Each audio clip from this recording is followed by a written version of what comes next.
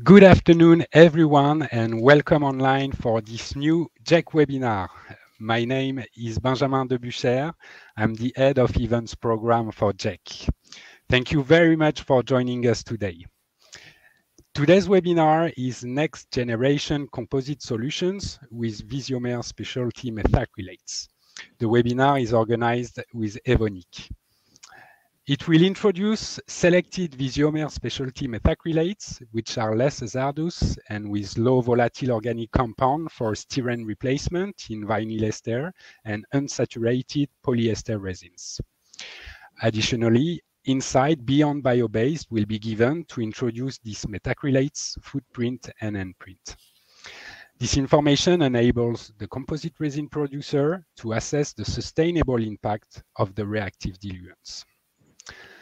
In line with the mission, creating possibilities for a sustainable world, Evonik offers the composite industry VISIOMER specialty methacrylates to first replace styrene as reactive diluent, second, substitute petrochemical with bio-based solution, and last but not least, of course, reduce the weight of composite parts even more. For those who don't know, Evonik is a leader in specialty chemistry. Its specialty methacrylate product line stands for high-quality products, global service, and outstanding expertise. To present this great innovation, I am pleased to welcome today Dr. Sabine Kommelt, Manager of Applied Technology at Evonik Operations. So Sabine works as lab manager in the applied technology for the product line specialty methacrylates of Evonik. She has over 10 years of experience in the field of methacrylic monomers, then their polymerization behavior, and their performance in various applications.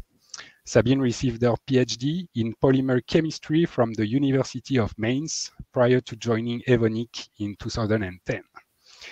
Sabine is joined by Elisabeth Kleimer, Manager New Business Development at Evonik Operations. Elisabeth has started to work for Evonik as a chemical engineer in 1987. She held different positions in applied technology, technical service, technical marketing, and new business development. Since 2016, she works as New Business Development Manager within the product line Specialty Methacrylates of Evonik. Before we start the presentation, I'd like to remind our audience that you can ask all the questions you have in the question tab that you will find at the bottom right of your screen. So please feel free to start asking questions from the beginning as the question come to your mind, and we will make sure to answer all the questions that have been asked at the end of the webinar during the Q&A session. As usual, you can also upvote the questions from other participants. During the webinar, we will also post polls to answer and to better understand the goals of our audience. So thanks in advance for your participation in these polls. And the first one will be published in a minute. To maximize your experience of the webinar, I recommend to be connected through cable wire rather than Wi-Fi. And in any case, the webinar is being recorded, so you will be able to view the entire program online later on gccomposites.tv. That's all for now, so let's now discover the next generation composite solutions with VISIOMER specialty methacrylates. Sabine, Elisabeth, welcome online. It's a real pleasure to have you with us today. The stage is now yours. Yeah, thank you, Benjamin, for introducing us to our audience. Hello, composite audience. You already know who Sabine and me are. I'm Elisabeth Kleimer. Now we would like to get to know you a little better, to understand how to tweak our presentation for you. We would like to entertain you, and at the same time, we would like you to take some valuable thing away from our presentation today. So here is the poll already. Do you know methacrylates used as a reactive diluents in composite resins? The first answer would be yes. Methacrylates are contained in our resins. Answer B or answer 2 is I'm not sure. And answer 3 is no, I have never heard of methacrylates. So please vote now. I know where to vote. So we have already. I have submitted my vote. Please follow me. So we have already more than 50 votes, and some of them coming in, still coming in. For almost 60% of the audience, yes, they know methacrylates used as reactive diluents in composite resins. 30% are not sure, and only a bit less than 10%, sorry, never heard of them. So yeah, Okay. 60, 30, and 10%. Yeah, I think we can live with that results. Thank you for answering and for letting us get to know you a little better. So more than 60% know methacrylates well and use them. That's good news. And a little less than 40% is not sure or has never heard of methacrylates. That's something we are going to change now. So, but before we start with methacrylates, we have 2 slides about where Sabine and me belong within Evonik, one of the world's leading specialty chemicals company. The VISIOMER Specialty Methacrylates business is part of Evonik's operative division Specialty Additives. With our VISIOMER Specialty Methacrylates, we hold the tools to create possibilities for a sustainable world. With our VISIOMER Specialty Methacrylates, we are active not only in composite application, but in a huge variety of different market industries and application. For example, in the coatings industry, for emulsion in waterborne coatings, in the adhesive industry for structural adhesive, then the composite industry for vinyl ester and unsaturated polyester resin, for chemical anchoring in the construction industry, different plastics, textile, tile and leather applications, water and paper applications, personal care, synthesis, biodiesel, oil and gas application, and refinery processing. Okay, let's move to today's agenda. VISIOMER next generation composite solutions for our joint sustainability journey. We have chosen sustainability as a leading topic for today's agenda. It is fit to the sustainability strategy of Evonik, and Evonik, on the other hand, has based its sustainability strategy on the 17 Sustainability Development Goals of the United Nations. You might have already recognized the colored icons of the 6 different sustainability development goals of the UN we will cover today in our presentation. We want to take you on our joint sustainability journey with VISIOMER next generation VISIOMER solutions. Goal is to reduce our negative impact we have with our business, the so-called footprint, and to increase the positive contribution we can achieve with our product, the so-called handprint. First, we will introduce less hazardous reactive diluents to you to ensure health and safety.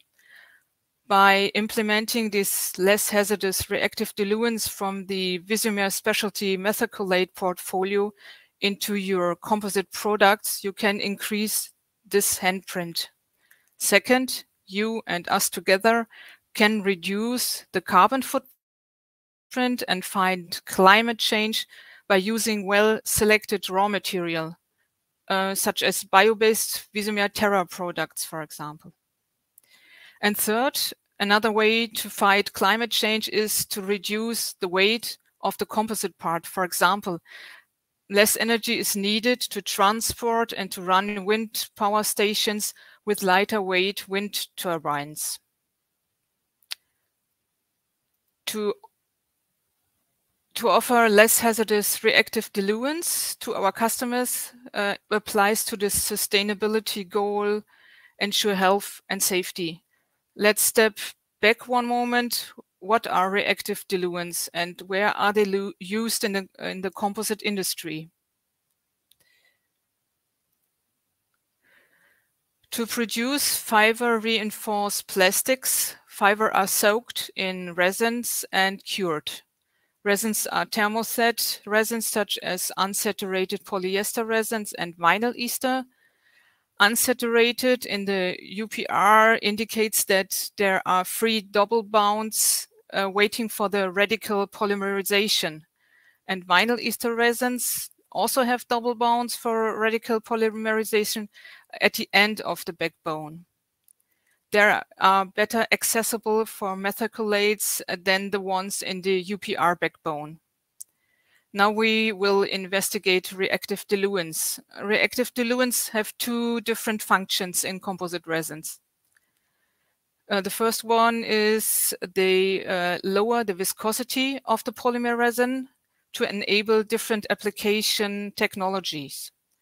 Handspray application needs a different viscosity from sheet molding compounds. The second function is to react to a crosslinker, to form a polymer network. So after acting as a viscosity reducer, the reactive diluent stays in the composite resin and co-polymerizes with the resin by adding a curing system. The standard established reactive diluent used in UPR and vinyl ester resins is styrene. So why change a running system?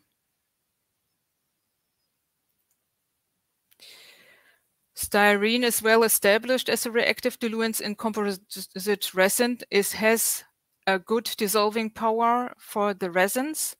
So it takes its function as a viscosity reducer of the polymer resin seriously. Styrene has a good reactivity, a good ability to co-polymerize with the composite resin, and a nice price. But styrene has some health issues. It comes with 3 labels, hazardous labels, and 4 health sentences which need to be considered. The closer people work with styrene-containing composite resins, the more they are endangered. Every region and country has its own strategy to protect the people who work with the composite resins. For example, limits for styrene at the workplace. But the bottom line is the aim to replace styrene.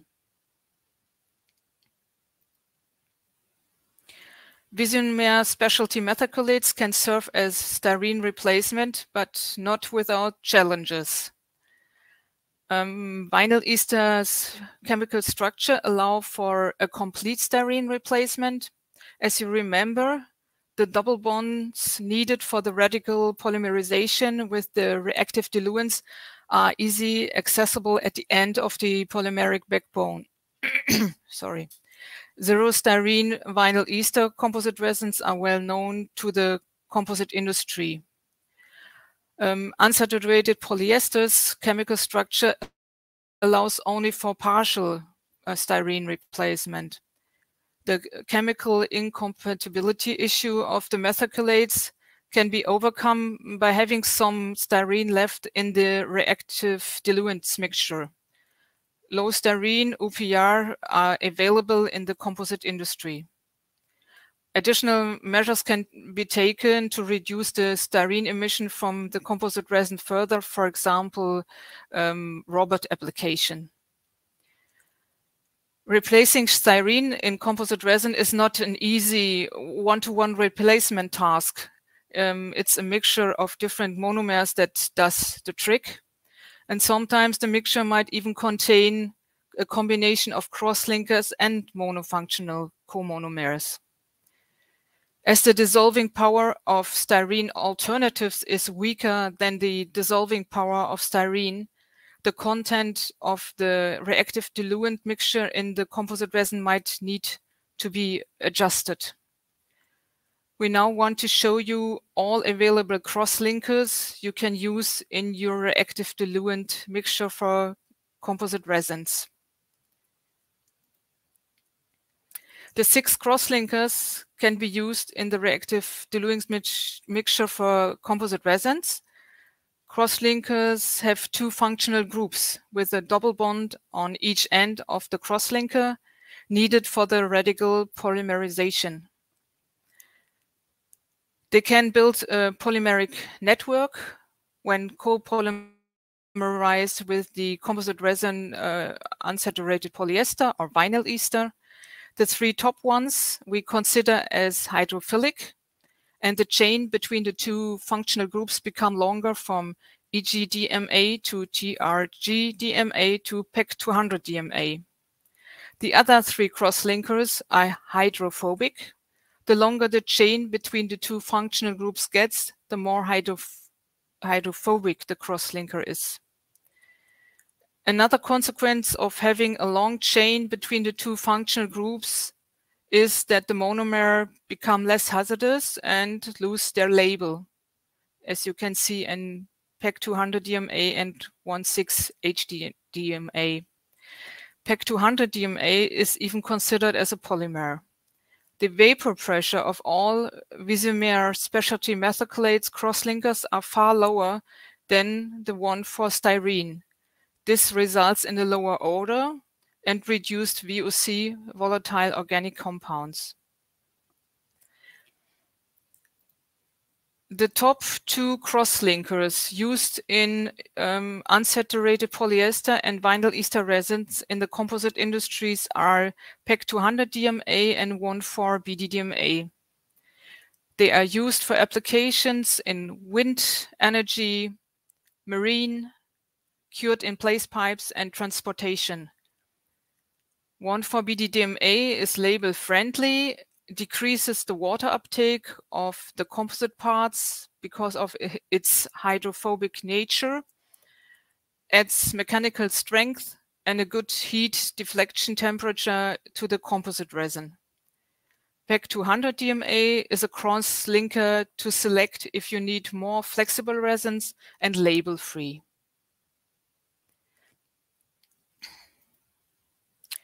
We looked at our VISIOMER crosslinker portfolio and especially at the 2 top ones and have found 2 new crosslinker structures that fit exactly between the PEC200DMA and the 14BDDMA from their property profile.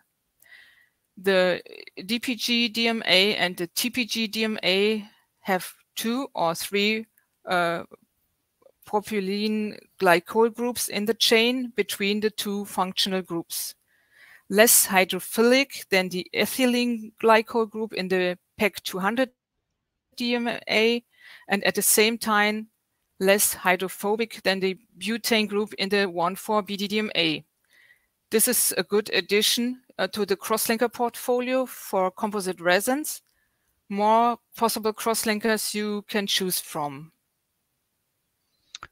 I have a quick question on this slide, Elisabeth. Okay. Can you let us know if these new crosslinkers are already available? These crosslinkers are developmental monomers, so samples of these crosslinkers are available.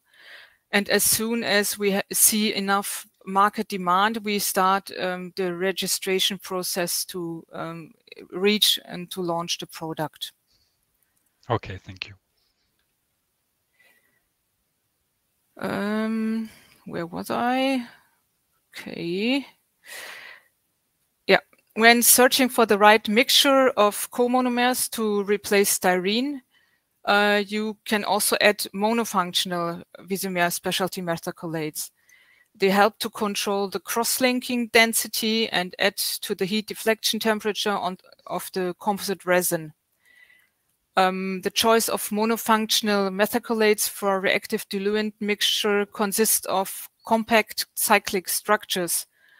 The aromatic BNMA works well and can be topped by CHMA in the glass transition temperature, if this is important. And the highest glass transition temperature is provided by VISIOMER Terra Iboma with a TG of 150 degrees Celsius. All alkyl and aryl structures are label friendly with only an exclamation mark, and they have lower vapor pressure than styrene. As for the odor, individual tastes differ from person to person. So some people prefer the odor of styrene to the smell of Iboma, which is the camphene smell. And camphene is also a key word for the next topic on our agenda. So lower carbon footprint, for example, by using bio-based raw material. And with that, I would like to hand over to Sabine Kömmelt now. Thank you, Elizabeth. And yeah, that's true. I will take over the second part, our second topic regarding fighting the climate change and especially on lowering the carbon footprint, which is, I think, a topic which is related to all topics in society today. And I will show you how we assess our carbon footprint of our products and also which of our products can help you to reduce the carbon footprint in your formulations. So, but first of all, I also want to learn a little bit more about you, the audience. We have another poll. The question is, how important is sustainability for your company?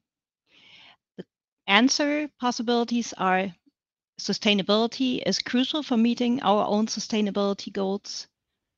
The second answer is, it is crucial to meet market expectations. The third option would be, it's a nice add-on, but not essential at the moment. And the fourth one would be, it's not important at the moment for my company. So please answer. I also have to choose something. All right. All right, we have already a bit more, almost 60 votes right now. For 46%, sorry, it's crucial for meeting our own sustainability goal. Mm-hmm. Then for 28% is crucial to meet market expectation.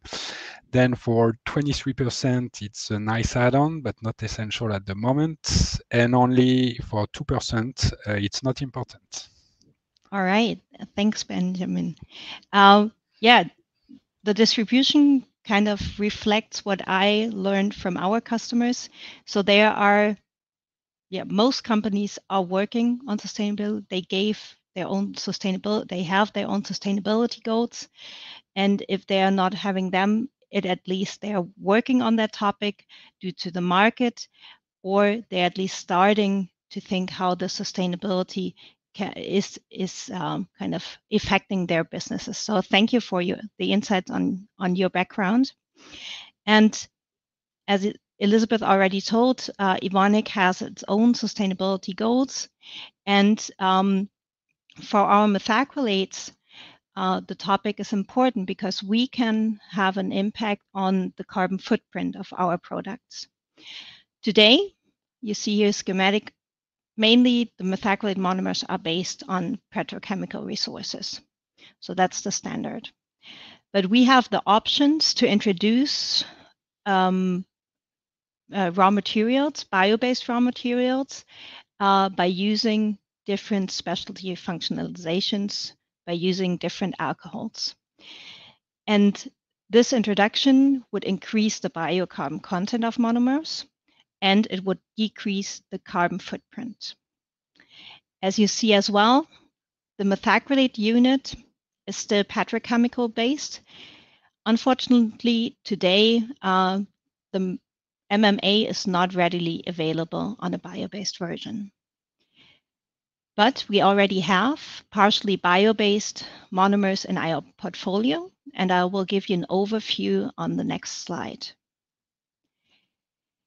Our bio-based methacrylates are sold under the trade name VISIOMER Terra. The Terra versions are not only bio-based, they are also low in hazard. So you will not find a VISIOMER Terra that has a CMR label. That's important to notice as well. Today, we have 3 commercial products, the VISIOMER Terra C13 MA, C17.4, and the so-called IBOMA you see on the left-hand side. They have a biocarbon content of up to 81% and are established products on the market. But we are striving to expand that portfolio and soon to expand that portfolio. And therefore, we have 2 options. We have the so-called ready-to-make bio-based solutions. These are basically bio-based equivalents of already existing commercial products. So for example, our crosslinker PEC 200 dimethacrylate, which Elizabeth already introduced as one of the reactive diluents used in composite resins.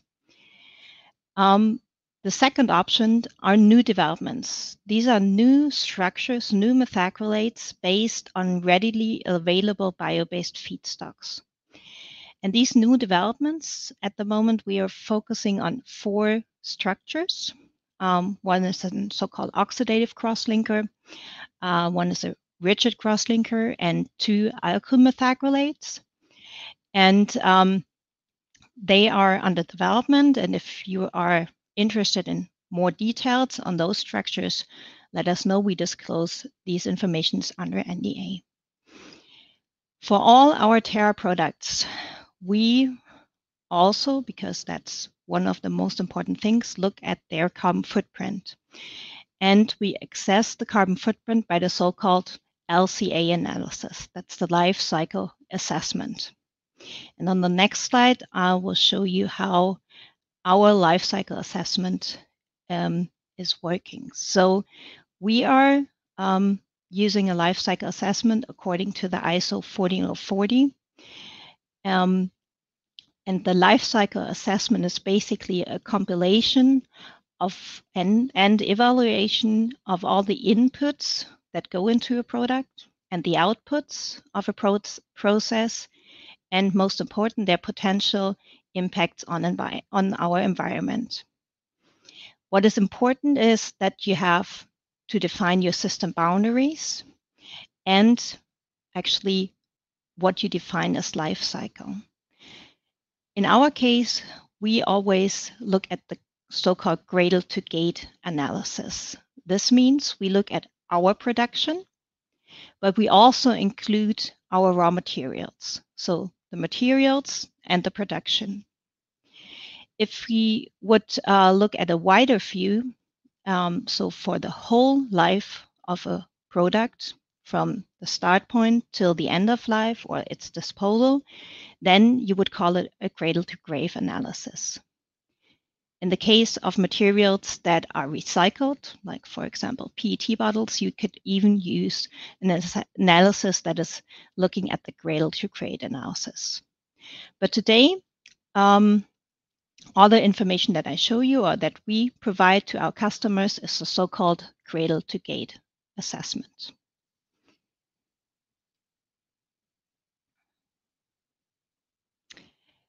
And this assessment leads to the different impact categories. So the inputs and outputs that are used to calculate the impact on the environment of your product can be categorized by their environmental effects. And for example, you see a lot of categories.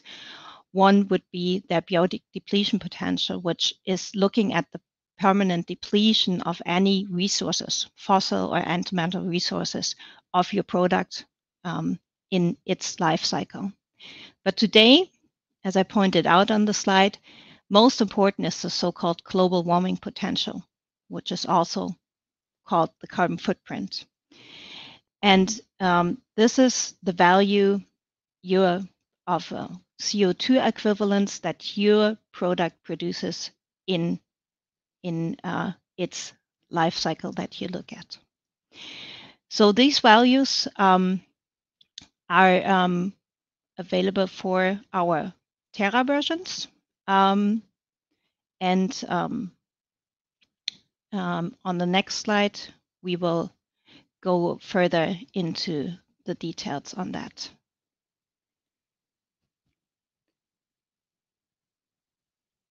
The Terra versions, besides the LCA analysis, also are certified by the C14 method.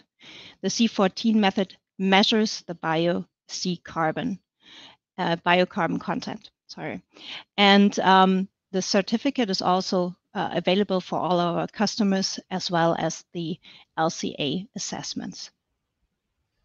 And I have a quick question, Sabine, regarding LCA, which is nowadays really important for the industry. Do you have the LCA data available for all of your products? No, unfortunately not today. So we have started to assess all our Terra products, including the development products. We also have available for certain of our large volume products, the LCA data. So if anybody is interested also in additional products, please contact us. And we are constantly kind of continuing to evaluate the whole portfolio. Okay, thank you. All right. But let's go back to our development products. So I mentioned that we are extending our portfolio and how important the carbon footprint is. And I want to show you a comparison of our standard crosslinkers, the petrochemical-based ones, and their bio-based equivalents. So we analyzed the global warming potential, here shown for 3 different crosslinkers of our petrochemical versions and the potential Terra versions. On the left-hand side, you see the PEC 200 DMA, and we can, by using a bio-based raw materials, reduce the carbon footprint by 21%. The same range can be achieved, for example, for 1,4-BD-DMA, which is also an important crosslinker here. But if we look at a short chain crosslinker, like shown on the right-hand columns, the EGDMA, it only has basically 2 biocarbons in it. Then we see that the global warming potential is basically not really reduced, although it has a biocarbon content of 20%, which sounds in the first place quite a number. So you have to always to consider the higher the biocarbon content is. Usually a higher biocarbon content results in a higher reduction of the GWP. A lower biocarbon content has a smaller impact, and therefore questions also the overall sustainability of this approach. We decided in the first place to go with the VISIOMER PEC 200 DMA as one of our new products to extend our portfolio. And to give you a little glimpse on its performance. No, the slide's not changing. Oh, there it is. You can see here a comparison of the petrochemical version and the Terra version. It is a poly time measurement, so a polymerization time measurement, and you basically see no difference. So the quality of the bio-based version and the standard version is the same. And finally, look at even a further scope. Bio-based materials that we just discussed, they are important. But during our assessment, we learned, as you saw for the EGDMA, that not all bio-based raw materials will lead to a sustainable solution. And that's why we also looked at solutions beyond bio-based. And in our case, for the methacrylates, we have different options.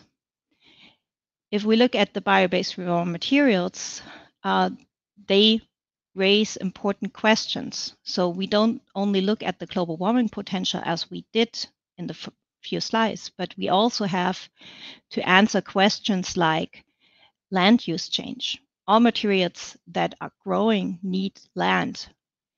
We also have to answer, are the materials in competition with food? It would be idle if they are waste products of the food production. And of course, renewable materials are different in supply. We have to look at the quality of consistent quality that you expect as our customers from us, and also on the availability. So bio-based does not always mean sustainable, and therefore we looked which options we have for our methacrylates to provide additional sustainable solutions. And here is one option. One option is to use circular materials, and that would be, in our case, to use circular MMA, so methyl methacrylate. In the scheme, you see the part that was, in the other cases, still petrochemical based, is now based on a recycled material, and that reduces the carbon footprint. In addition, if we think a step further, then we could even combine our first approach by using bio-based raw materials with circular materials. And that would be kind of the top approach to decrease the carbon footprint of our materials. But how much would the carbon footprint decrease of one of our materials? We did an example calculation for our product 1,4-BDDMA, and the results are here. We can reduce the carbon footprint by using bio-based materials by around 20% using biobutanediol. But if we use recycled MMA, so circular MMA, the impact is much larger. So we already have a reduction of 42%. And the combination of those two options results in a reduction of 60%. And that's really a significant reduction if you think in terms of GVP. So in future, it could be possible. Unfortunately, not today, not yet, because the availability of the needed raw materials in that case are not given for a large-scale production. But this was kind of a glimpse into the future. And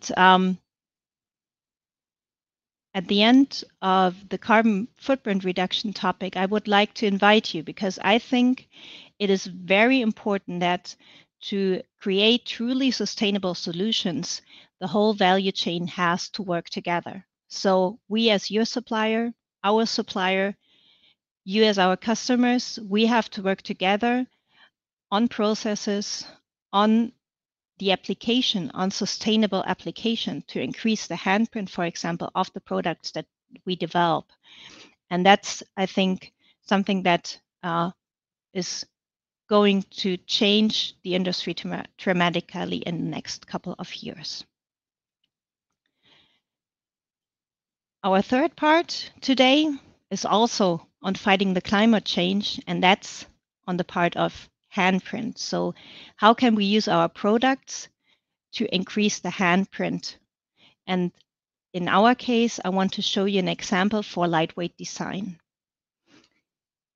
We have a product in our portfolio which is called VISIOMER HEMA-P. VISIOMER HEMA-P is quite special because it carries a phosphate group, a phosphate functionality, as you see here in the structure. This monomer is actually not new. It has been known in the adhesive industry for quite a while as an adhesion promoter to polar substrates. We use this monomer now as resin strength promoter in glass fiber composites. to increase the adhesion of the matrix to the glass fibers. And our test results showed that the performance increased in all mechanical tests. So we did ILSS, we did tensile testing, and compression testing. And the addition of HEMA-P as a co-reactive diluent improves all those mechanical properties. I will show you the details on the next slides. But first of all, a short reminder.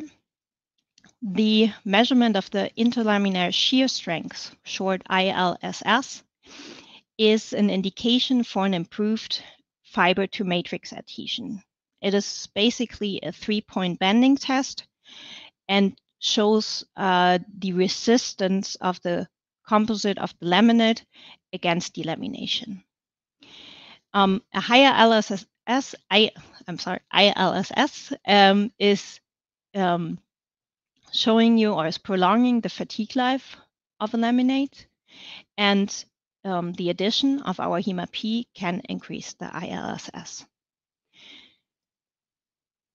So to get into the numbers, we use the HEMA-P as co-reactive diluent in 2 different systems, in a standard UPR resin and in the standard Vinyl Ester resin. And in both cases, we see an increase.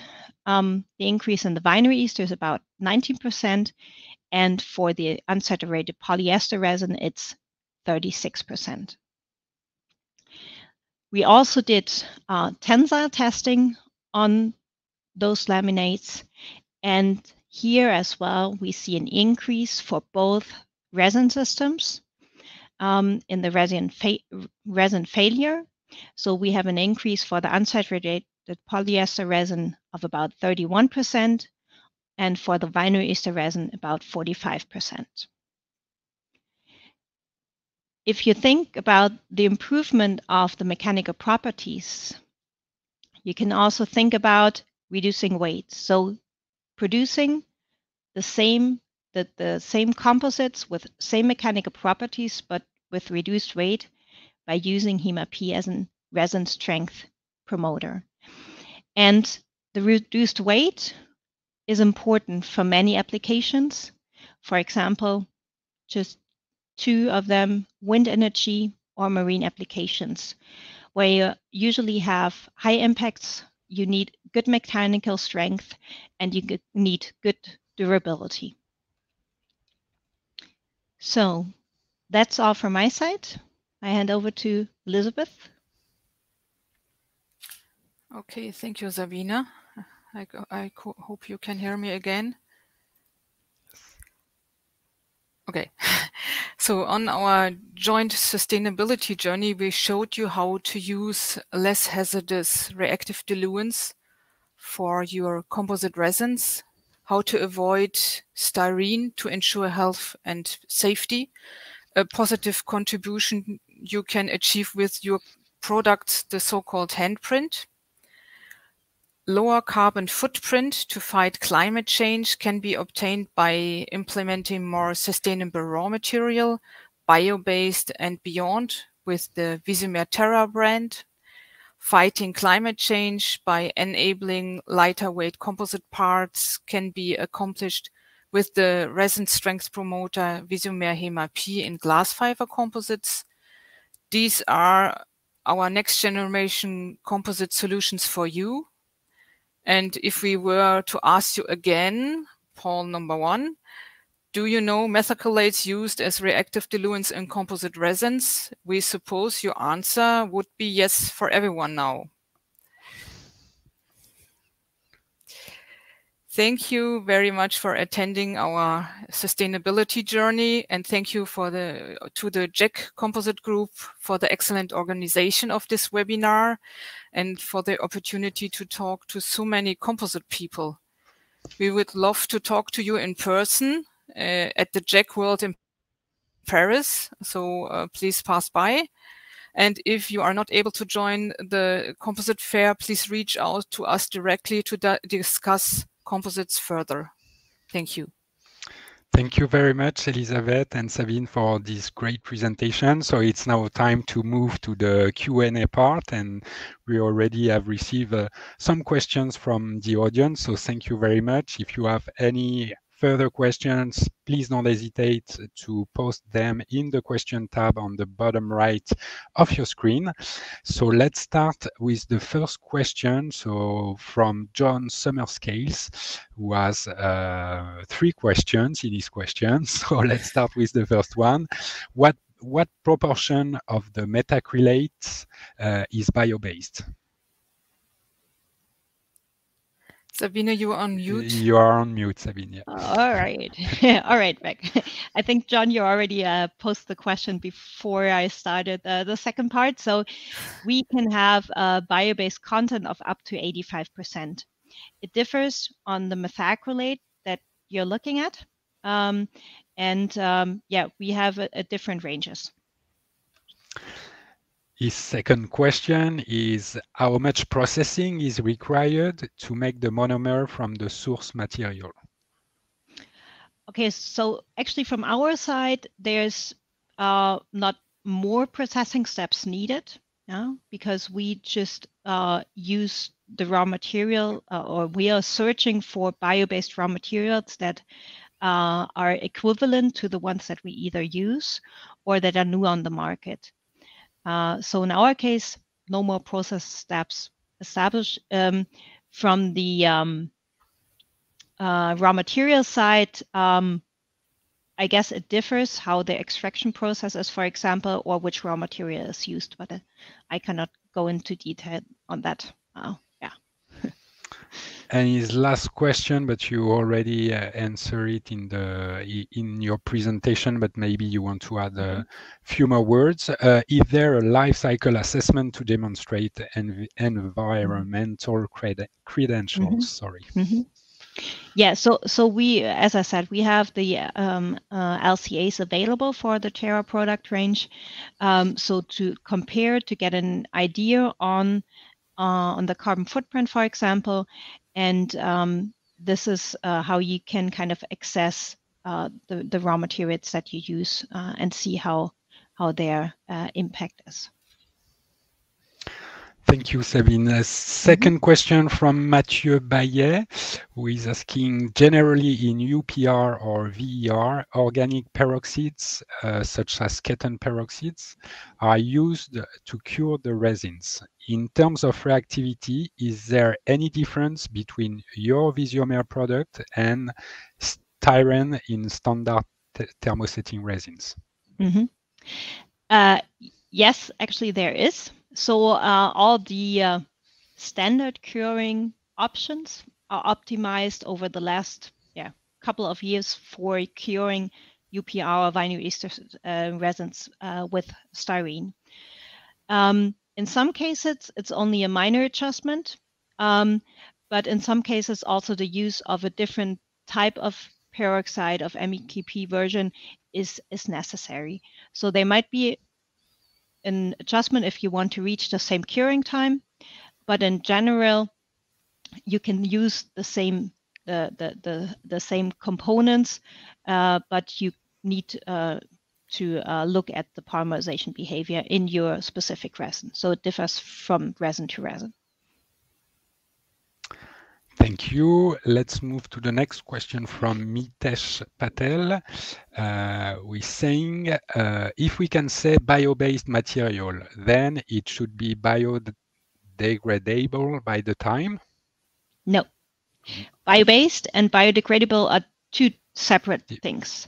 Yeah. So biodegradation is actually, if you look at methacrylate polymers, very hard. So if you have a cured methacrylate or methacrylate polymer, it is not easily biodegradable.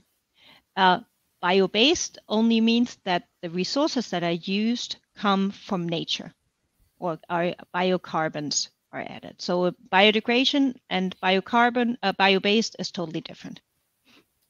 And it's also important for us that it's not biodegradable, because our customer use our monomers, for example, for adhesives. And if the adhesive only lasts 1 day because it's degrading, then you have a problem. So you want to have a better handprint in longer lasting products made by our monomers. Mm-hmm.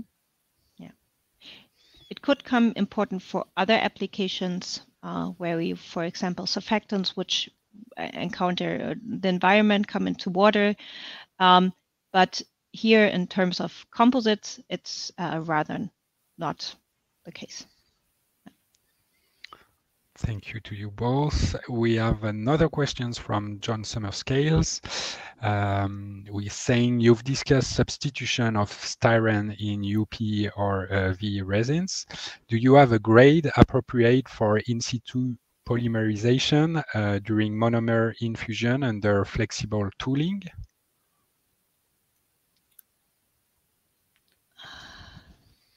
I have to read the question again, sorry. So you discussed substitution of styrene in UPV resin. Do you have a grade appropriate for in situ polymerization during monomer infusion under flexible tooling? That's very specific. Yeah. Maybe John can come to our booth and discuss this with us, and then we are a little more prepared for this detailed question. Yeah. Okay, thanks. So John, that's a reason to come to JEC World. Yes.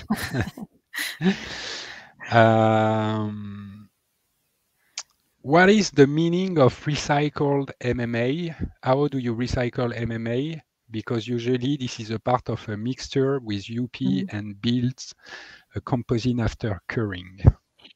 Yeah, so recycled MMA, in this case, the source would be PMMA, so polymethyl methacrylate, which is used in plastic or and this is kind of a pure, and there you can go by depolymerization. So there are several kind of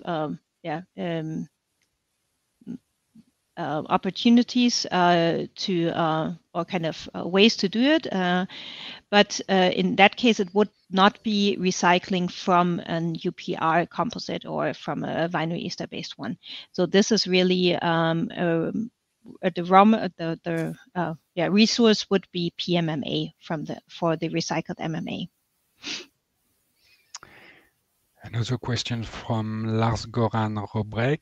As far as I know, 1.6 HDDMA is labeled with an exclamation mark and is not label free. Do you have other information? We have to check that. Thank you for the input.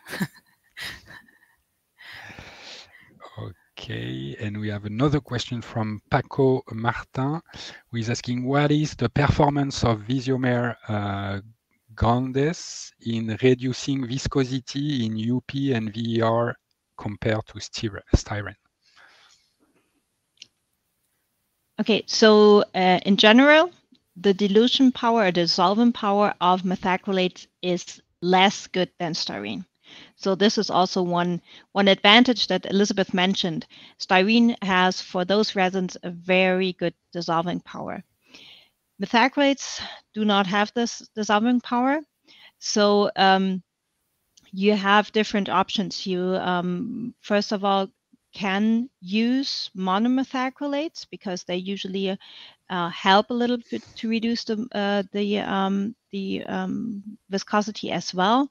But in general, we have to say that the dissolving power is less than with styrene. Okay, perfect. Thank you.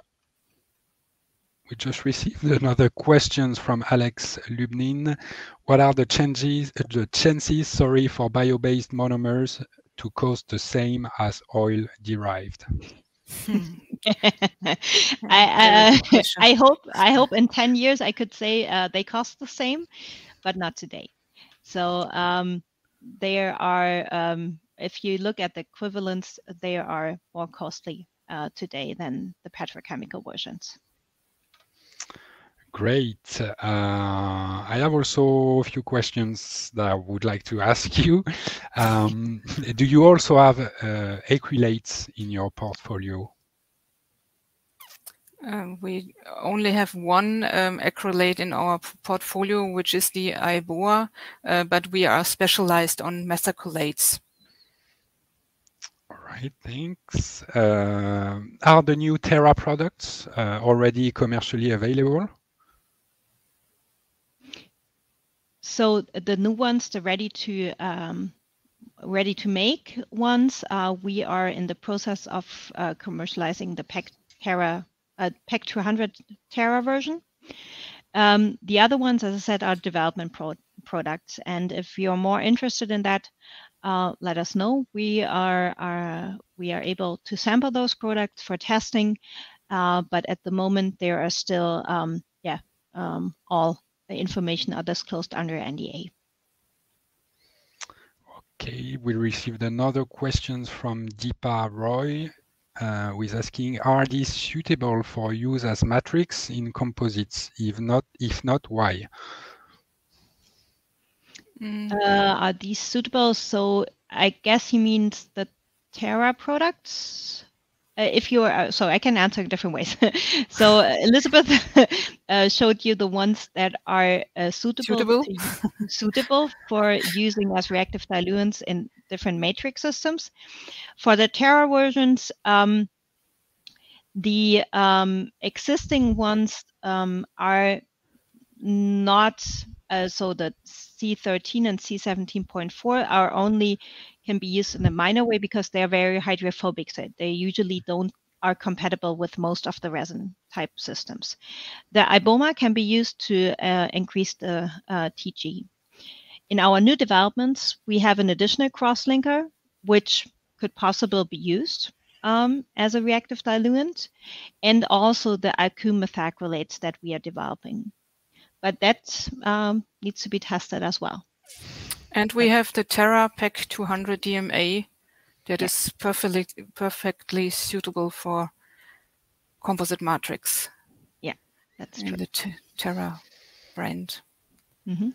Hopefully we got this question right. Yeah, so I mean, he also asked why. So mostly it depends on the compatibility of the methacrylates with the resin. So if they're really offering the opportunity to dissolve the resin and to lower the viscosity, I mean, that's the purpose of the reactive diluent. And if the methacrylate does not fit to the resin, then that doesn't work. And a very last question, did you also test the resin strength promotion with carbon fibers? Yes, we actually did. Unfortunately, we did not see the same increases that we see for the glass fibers.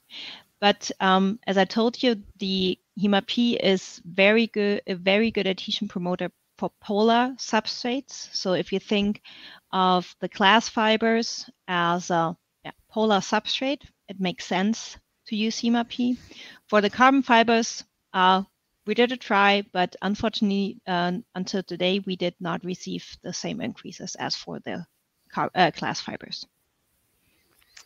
Thank you very much. So the web, sorry, Elisabeth. Yeah, there was a similar question now in the question area, and also the question if we have results regarding different amounts of HEMA-P.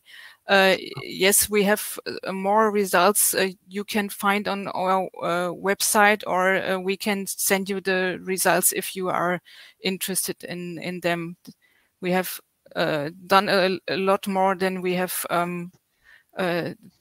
showed to you today, and we can send it to you, or you can find it on the VISIOMER website.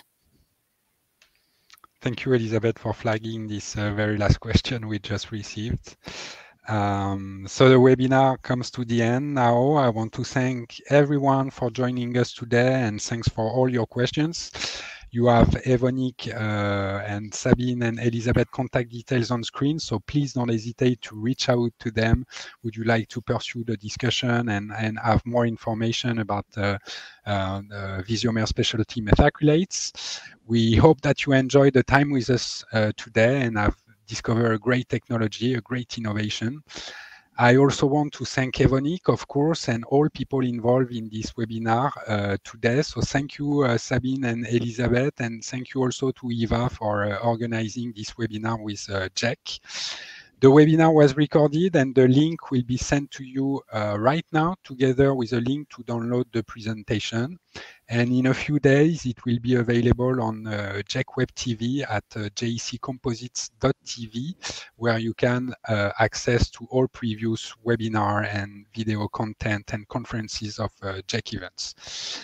If you attend Jack World 2023 next month, I hope so, Evonik will be exhibiting in all 5 J4E, so don't miss the chance to pass by their booth and meet with the team. And we all look forward to welcoming you next month in Paris and reunite the composite community in one place. So thanks again very much and see you again soon. Thank you. Thank you. Thank you. Bye-bye.